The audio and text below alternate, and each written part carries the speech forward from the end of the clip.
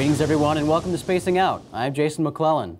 My wonderful co-host Maureen isn't here today. Maureen loves to travel and she'll be traveling for the next couple weeks. So that means you're stuck with me today. So let me get you caught up on some of the news stories that have made headlines recently.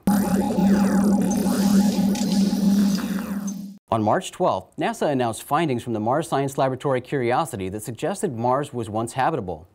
NASA officials determined this by reviewing data from Curiosity's Sample Analysis at Mars, or SAM instrument, that analyzed samples of Martian rock drilled by Curiosity. Explaining the results, SAM principal investigator Paul Mahaffey stated, "The range of chemical ingredients we have identified in the sample is impressive, and it suggests pairings such as sulfates and sulfides that indicate a possible chemical energy source for microorganisms." But as LiveScience.com recently asked, would anyone care if microorganisms were found on Mars? Although discovering microorganisms on Mars or anywhere else in the galaxy would be a major discovery for scientists, its significance to the general public would likely be negligible. NASA astrobiologist Chris McKay told Live Science, "People don't get excited about microorganisms." It is possible that any life discovered on Mars and life on Earth originated from the same source. Discovering microorganisms on Mars would certainly be interesting, but according to McKay, it would not be as profound as finding that there's life on Mars and finding that it represents a second genesis. Life Science explains life evolving twice in the same solar system would suggest that life is common throughout the universe, and it would give biologists an entirely new type of biology to study. Discovering a second genesis would profoundly affect religions around the world. Or would it? A panel discussion on this topic took place on June 24, 2012 at the SETI Institute's SETICon 2 conference in Santa Clara, California. This panel, titled "Would Discovering ET Destroy Earth's Religions?", concluded that the resulting impact on religion from such an alien discovery is probably not going to be as severe as we might initially think.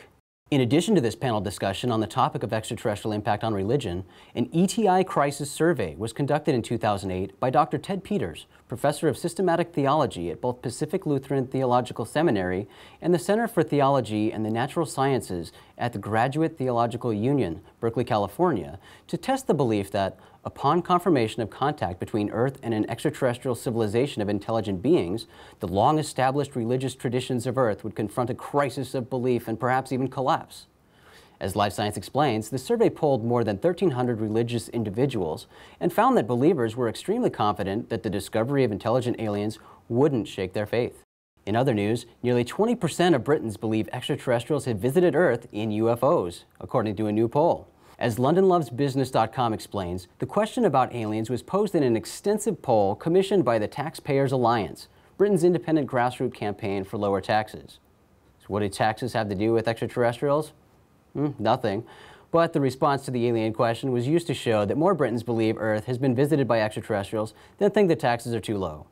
The poll question specifically asked if voters thought that alien life forms have visited the Earth in UFOs. 19% of respondents believe this to be true, whereas 61% do not. 20% indicated that they were unsure. Another survey question asked if voters believe there is other intelligent life elsewhere in the universe. 64% of the respondents indicated that they believe this is true. Only 16% do not believe this, while 21% were unsure. Well, the National Atomic Testing Museum in Las Vegas, Nevada opened its Area 51 Myth or Reality exhibit in March of 2012. With this exhibit featuring UFO extraterrestrial elements, the museum hosted special lectures in 2012 related to these topics, including one that featured former military personnel discussing UFOs. The museum has announced its first lectures of 2013, and just like last year, many of these presentations are UFO related. On April 5th, T.L. Keller is presenting a lecture titled "The Antelope Valley Area 51 Connection." Keller is an aerospace engineer and former computer systems analyst for NASA's Jet Propulsion Laboratory in Pasadena, California. In 2010, Keller authored the book The Total Novice's Guide to UFOs and was a presenter at the 2012 MUFON Symposium in Kentucky. Dave McDonald, the executive director of MUFON, is presenting a lecture at the museum on April 13th titled Hunting UFOs. And on May 11th, Dr. Lynn Katai will present a lecture about the mysterious 1997 UFO event known as the Phoenix Lights. Other UFO-related events are scheduled for later this year, but have yet to be publicly announced. If you're interested in upcoming events at the National Atomic Testing Museum, visit their website and sign up for their newsletter.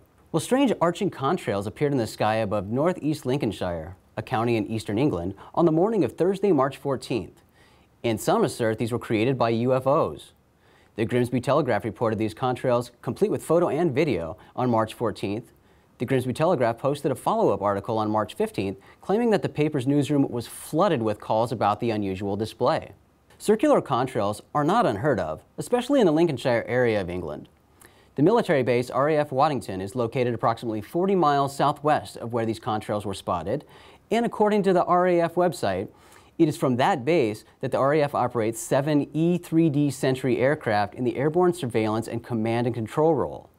These planes routinely circle the skies conducting surveillance, and therefore they occasionally leave interesting circular contrails behind.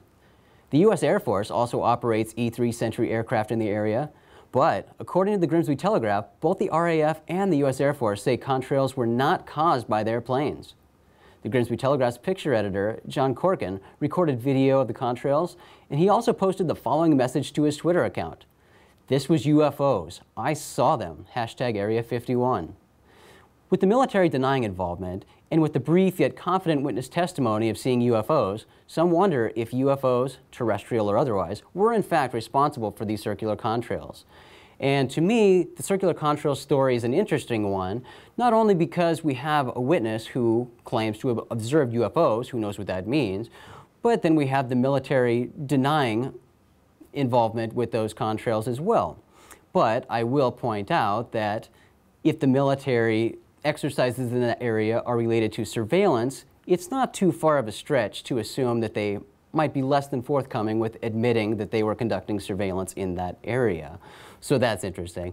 But I want to talk for a minute about the National Atomic Testing Museum and their upcoming lectures. I'm a big fan of the museum, and I think they're doing great things there with the lectures they have.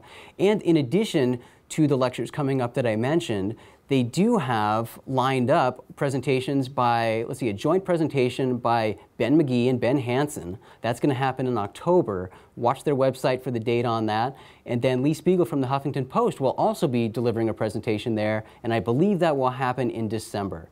And all of the lectures that happen at the Atomic Testing Museum, the museum puts them up for sale, the DVDs for sale that you can buy from their website. So if you want to check that out, go to nationalatomictestingmuseum.org. That's where you can find the DVDs. That's where you can find all the information about their upcoming lectures. Well, that's all for this episode of Spacing Out. Until next week's episode, openminds.tv is where you can go to find all the latest UFO news. Remember to subscribe to our YouTube channel and leave your comments below the video. Thanks so much for watching. I'm Jason McClellan, and I'll see you in the future.